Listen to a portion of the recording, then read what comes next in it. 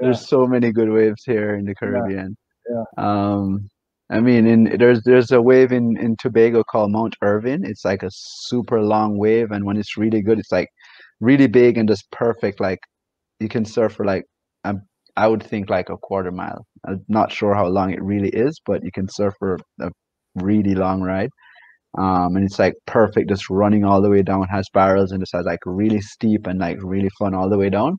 Um, in Jamaica, there's this spot that we don't really surf very often. It's called Iron Pot. It's a bit. It doesn't break unless the waves are pretty solid, pretty big, Mhm.